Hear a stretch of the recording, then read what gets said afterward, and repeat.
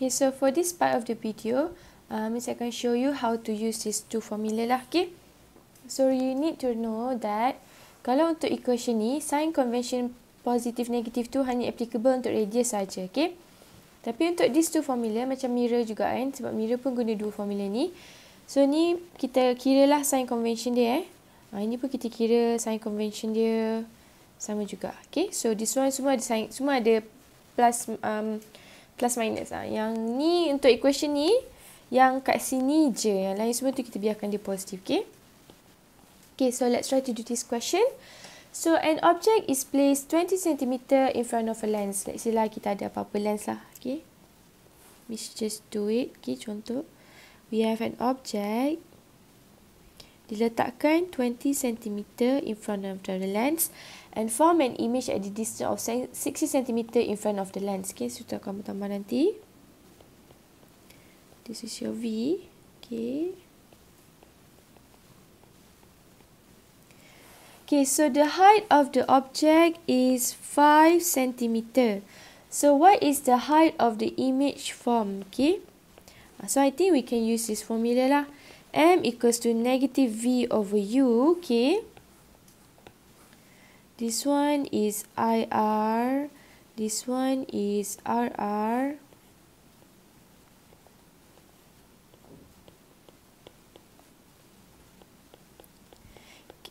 So jadi U same side dengan RR, isn't it? U same side dengan R. Positif lah kat sini. So this one your U will be positive. And then how about your V? So V tak same side kan dengan RR. RR belah sana. RR is this side. But your V is this side. Kan dia, this is one another side. This is another side. This one will be negative lah. Negative over here. Jadi kamu masukkanlah negative 60 over positive 20. Okay. But we want the height kan. Formula dia ni juga kan. HI over H naught, isn't it? HI over H naught.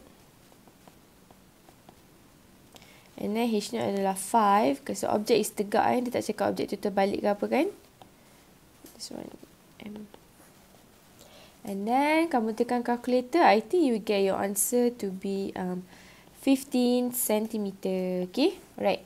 So kita cuba buat the next one. Okay. So this table you don't need to memorize lah. Okay, you just remember these rules saja. Okay, kalau you dapat nilai U or V kamu positif, it's real.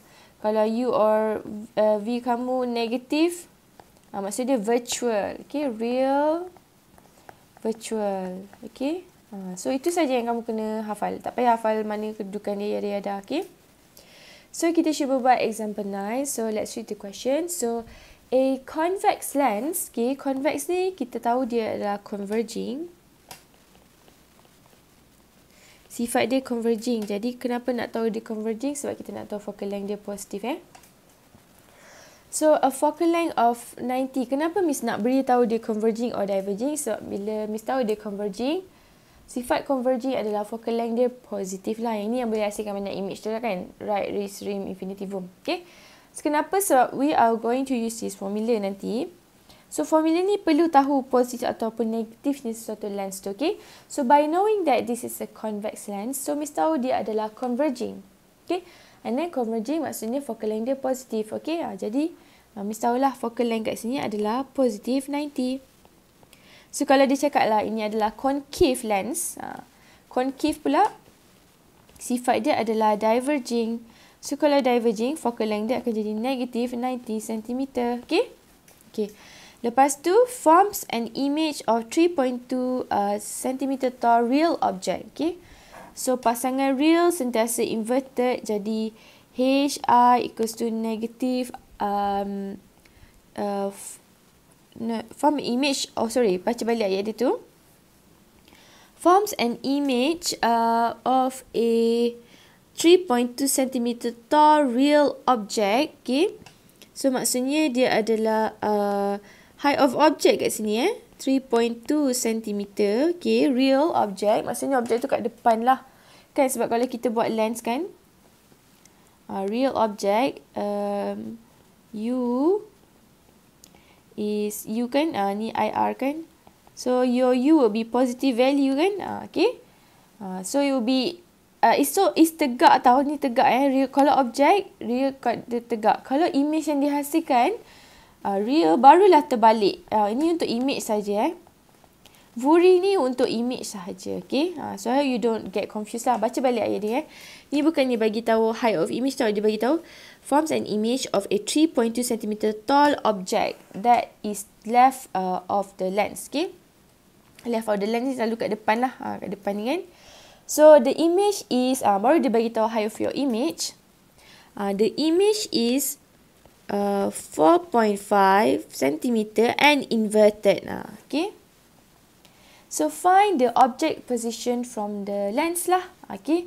Jadi dia nak U dekat sini kan. U dekat sini. So I think we could start with M is equals to HI over H0 equals to negative V over U. And then we have HI is negative 4.5 over 3.2.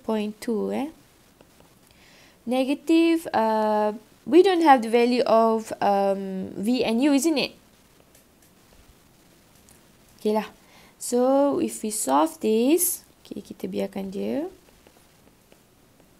So, I think you get V equals to 1.4U. Okay. So, I think we could start, sebab kita nak U tapi kita ada V kan. So, kita boleh buat ini juga. Okay, sorry. Terbersin pula. And then, 1 over U. Okay. Plus, okay, disebabkan image kita ni adalah inverted. Okay. Inverted, so mesti inverted pasangan dia adalah real lah. Jadi, maksudnya V kamu ni nilai dia positif kan. Sebab dia real. And then, pasangan real pula secara inverted. Okay. So, ni memang positif lah. Okay. Positif V. But, I do know that V is ni V adalah 1.4U.